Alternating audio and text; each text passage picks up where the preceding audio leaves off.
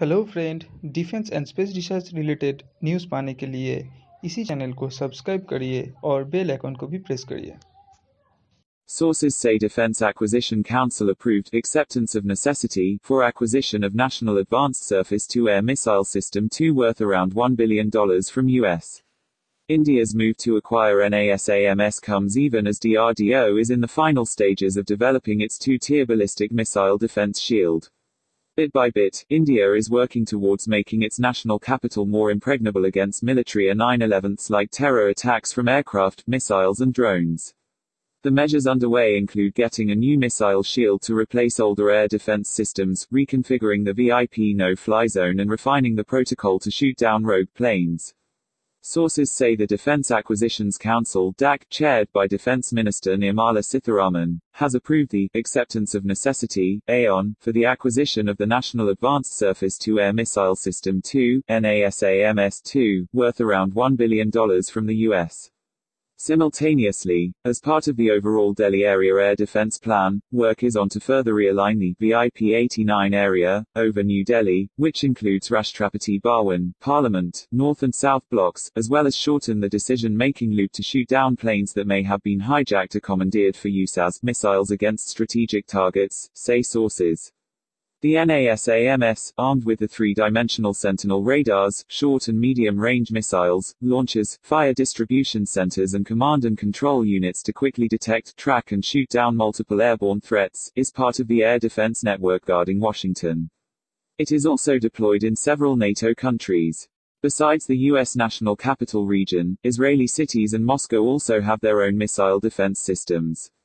India's move to acquire NASAMS comes even as DRDO is in the final stages of developing its two-tier ballistic missile defense (BMD) shield, which is designed to track and destroy nuclear missiles both inside (endo) and outside (exo) the Earth's atmosphere.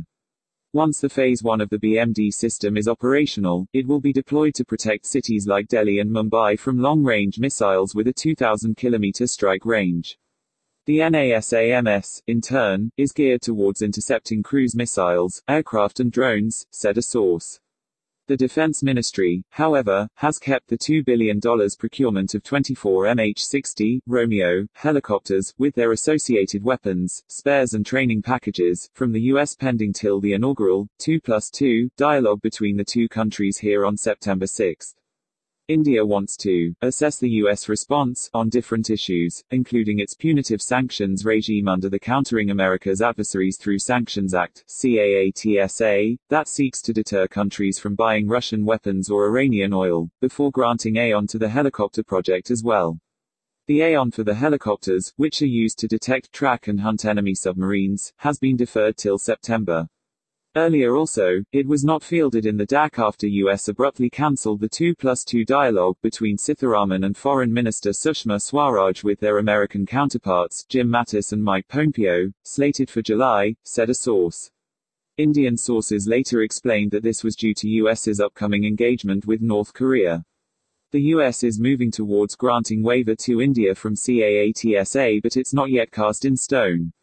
India wants to ink the 39,000 crore rupees deal for 5 top-tier S-400 Triumph air defense missile systems from Russia later this year without the threat of financial sanctions from US, as was earlier reported by TOI. India has earmarked both the proposed procurement projects, the NASAMS as well as the naval helicopters, for government-to-government contracts through the U.S. Foreign Military Sales (FMS) program.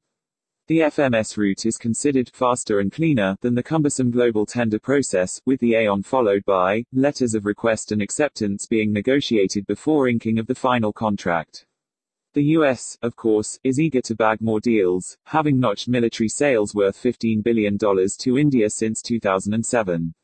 The Indian Navy, in turn, is desperate to acquire multi-role helicopters, armed with radars and sonars as well as missiles, torpedoes and depth charges, because it has virtually run out of them.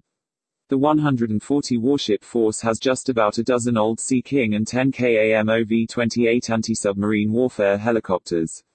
Admiral Sunil Lanba, in a lecture on Friday, in fact, said, the Navy is staring at critical capability gaps with respect to minesweepers, integral multi-role and utility helicopters, and conventional submarines.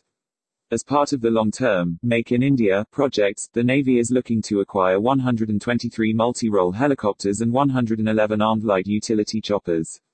Thanks for watching. To subscribe and click the bell icon for daily world defense news update.